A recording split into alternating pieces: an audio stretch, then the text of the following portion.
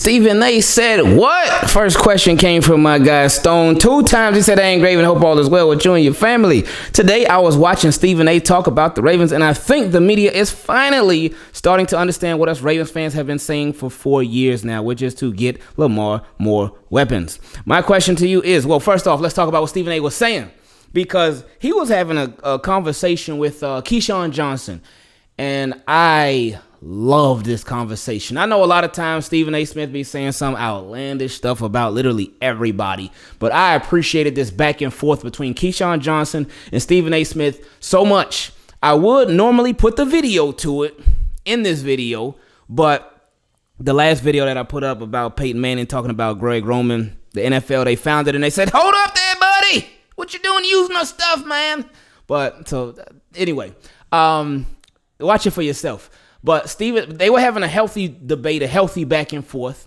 Keyshawn Johnson was talking about, hey, Ravens running the ball and playing great defense, that's who they are. That's their philosophy. And Stephen A. Smith was saying, well, yeah, that is who they are. But he said, listen, you ain't had Ray Lewis in a while. You ain't had Ed Reed in a while. And he said, back then with those guys, you could count on those guys to deliver on defense for you, and you could win because of them, even if your offense was lackluster. But he said now, he said it's been a while. He said it's been a while. And the Ravens have not had that success in the playoffs. So he said they need more from their offense. And he said Lamar needs more help. And he talked about them adding weapons. And Keyshawn Johnson was like, well, that's not what they do. They brought up Odell Beckham Jr. Keyshawn Johnson was like, Odell Beckham Jr. ain't going to no Ravens, as we all already know. And maybe by the time you see this video, maybe he will be wherever he's going to be at. Well, no, probably not. But anyway, like, just watch it for yourself, because I loved their conversation. Anyway, he said, number one, who's a receiver that's going to be a free agent this year that you'd like to see the Ravens sign this offseason? I don't know who's going to be a free agent. I honestly don't. I would obviously love DeAndre Hopkins. Y'all know that's my guy. The philosophy is what the philosophy is. Keyshawn Johnson was spot on with that one. Their philosophy is their philosophy, and that's what it's going to be. Like, whether people like it, whether people don't like it, whether people think it needs to be updated, or whether people think it needs to stay the same, whatever it is, that's who they are. These Ravens are who they are. They're from the top. That's where it's coming from, the philosophy. And it seems like they're going to continue to stick with it. So, okay.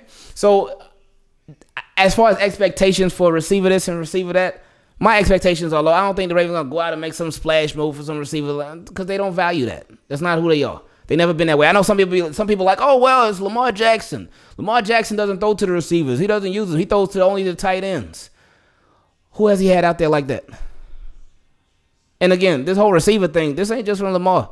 This has been a Flacco thing to that. Ravens, it's their philosophy, man. It's their philosophy. So that's what it is. And then he said, number two, who's the receiver you like the Ravens to select this upcoming draft? Whoa. Now you hold up there, buddy. Stone 2 times. I ain't watched not one single draft prospect yet. We still in the regular season NFL. I ain't been messing with no college football, man. But so I can't answer that one at all. But then number 3, he said, who's the receiver you would like to see the Ravens trade for next season? Oh, yeah, we talking dream scenarios now. Yeah, that's DeAndre Hopkins all day for me. Any other ones? Tyreek Hill, he would be a great one. Now, I know that's unrealistic. I know that ain't going to happen. Devontae Adams, he getting close to being 30, so Ravens might start looking, but no. Who else? I don't even know, man. I don't even know. I'm just I'm so wrapped up in this season right now and just seeing how it goes with everything. I haven't even really been thinking about next year too much yet. But I guess, according to my guy Stone 2 times, he said ain't never too early to think about it. But anyway, he said thanks for all the great content and keep up the good work. You're a bright spot in a lot of people's day, and we are very thankful to be able to watch your videos daily. Hey, I appreciate that, Stone, man. Thank you. Hey, man, I'm maybe about to cry in this video. I ain't trying to cry through any videos, man. I be crying enough already, man. But I appreciate y'all a lot. I appreciate you a lot for this message, and thank y'all. Yeah, this feels like a dream, and you know just what I mean. You see my boy, he like gotta made it. Boy, he's a fan, and he like the Ravens, and you know just what I mean. You 2 team, keep it clean. You see my boy, he like gotta made it. Boy, that's my homie, ain't that right and Next question came from my guy Kevin. He said, "Hey, Ingraven, I'm happy to be a patron now so you can read every one of my questions and comments." I told y'all, we do like 99.99% of all the emails that get sent to. But if you're a patron, you can send it directly on Patreon. And I mean, speaking of the Team Keep It Clean patrons, appreciate y'all. Thank y'all. If any of y'all would like to become a Team Keep It Clean patron, you can go to patreon.com/Ingravenvids. It's all down below in the description. You don't have to. And shout out to the Team Keep It Clean channel members as well. If you want to become a Team Keep It Clean channel member, so you get a nice little star next to your name in the comment section of every single video or every single live stream, that's cool too. You can become a Team Keep It Clean channel member by clicking the join button. But anyway, thank you all. Back to my guy Kevin's question. He said, I told you we needed to give Owe less snaps because he's the only pass rusher not balling. I don't know what's been going on with him. You know what was crazy?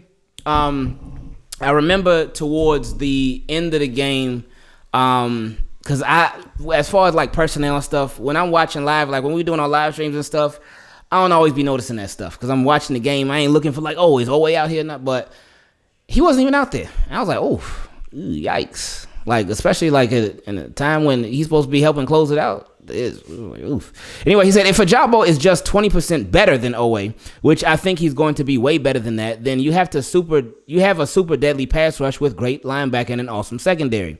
The Ravens are built for the cold playoffs. The only thing that can stop them is offensive play calling and not using every single weapon on offense. They do not use Mike Davis in the absence of Gus, and they need to use Devin Duvernay and Kenyon Drake the same once Gus and JK come back. Yeah, well, Mike Davis, they don't use him at all. Ever since the Dolphins game. They tried to run him in the Dolphins game, I think, like 2 or 3 times. Dolphins said, no, this dude ain't running for nothing on us. Ravens ain't looked back since. They ain't looked back since. So, anyway, he said, I'm saying that so on offense to use your best players. Right, that should be. A collective effort and lean on your defense. Yeah, I mean, that's how it should be. And this defense is definitely one that you can rest a shoulder on. So the offense, yeah, use your best players, put your best players in the best position to have success, and go all out. Next question came from my guy, Steven. He said, hey, what's up, bro? Hope you and the family are doing well. Well, what's up with Andy Isabella?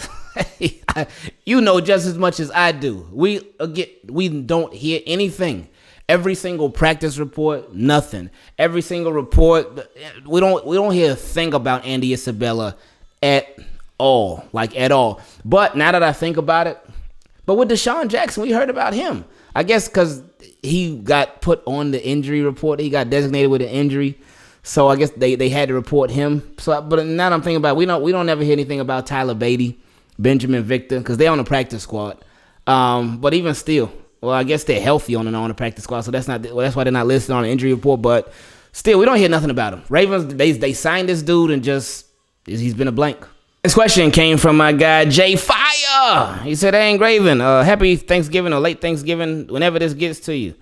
Oh no, Thanksgiving it's just a regular day for me. I don't celebrate Thanksgiving, but we thankful every single day out of the year. But I appreciate you, man. He said, "Hope you enjoy some good food and time with the fam." Oh yeah, we do that on a regular.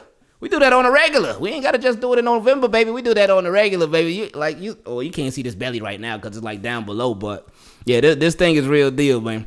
But anyway, he said, here's my question. What are you thankful for about the Ravens this year, and what hope do you have for our immediate Ravens future?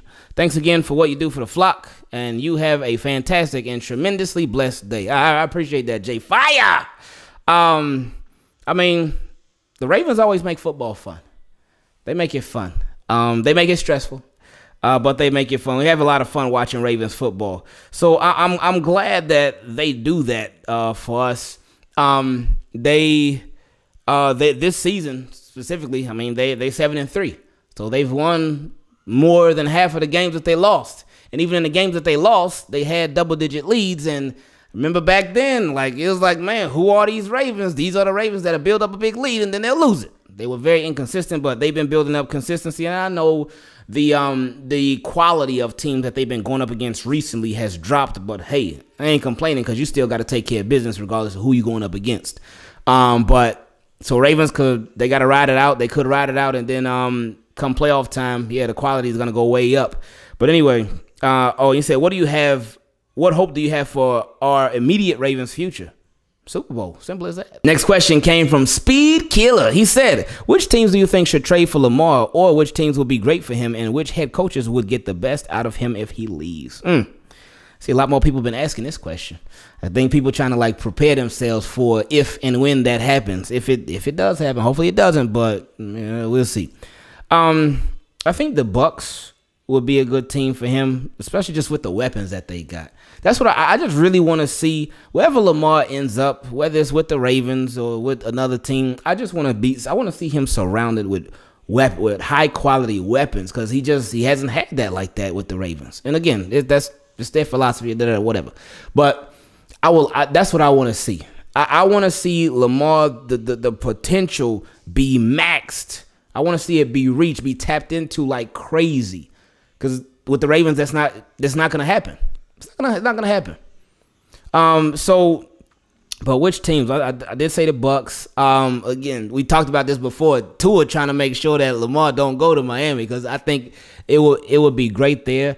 I think I know they got Trey Lance, but with the 49ers, the way that they the weapons that they got and the way that they scheme stuff too. They scheme stuff to get their different playmakers involved, and they do a lot based off of yak. They set their guys up to get good yak. So 49, I know it's not going to happen, but 49ers will be a good one. Who else? Ooh, that's a tough question off the top of my head. That's the only ones I can think of off the top of my head right now. So I'll say Bucks, Dolphins, even though Dolphins are a little shaky right now because Tua been balling, man.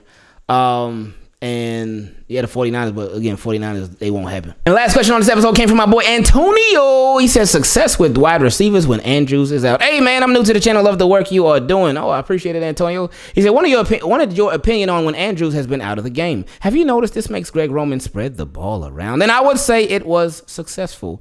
Bengals and Panthers. So I wish Greg would keep doing this even when Andrews is back. Maybe less targets, but might keep Lamar in a rhythm and get this offense moving how we want it. What do you think? Now, yes, spreading the ball around is up to Greg Roman, but it's also up to Lamar Jackson as well. It's not all on Greg Roman, because Greg Roman could dial up a nice play, but if Lamar doesn't see or doesn't even look for the receiver, then it doesn't mean anything. So it's up to both of them. It's up to Greg Roman to call the stuff and for Lamar to execute it. Now, reason why he gives it to Mark Andrews so much is because Mark Andrews is his most reliable and his best weapon, his best target. Now, we've seen it since Mark Andrews has been back that the ball has been spread around. Like we saw it in the last game now. There were some drops because really on that first drive, the ball was going everywhere. Mark Andrews, I think he caught a couple passes, but he had a drop. He caught a couple passes. Pat Ricard, on that wheel route, he had it, but he dropped it. James Prochet, he had it, but he dropped it. I think there was another drop too. Then likely he'd be dropping and whatnot. So the ball is still being spread around. But and then of course DeMarcus Robinson he went 9 for 9 on he was targeted 9 times, had 9 catches for like 129 yards, something like that. But DeMarcus Robinson, he had himself a game. So we've still been seeing it even upon Mark Andrews' return that the ball has been being spread out. So it's just a matter of consistency at this point. Yeah, this feels like a dream. And you know just what I mean. You see my boy, he like gotta made it. Boy, he's a fan and he like the Ravens.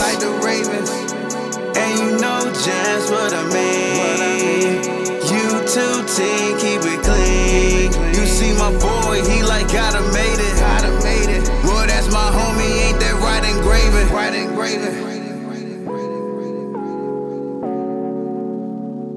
Shout out to Ingraven.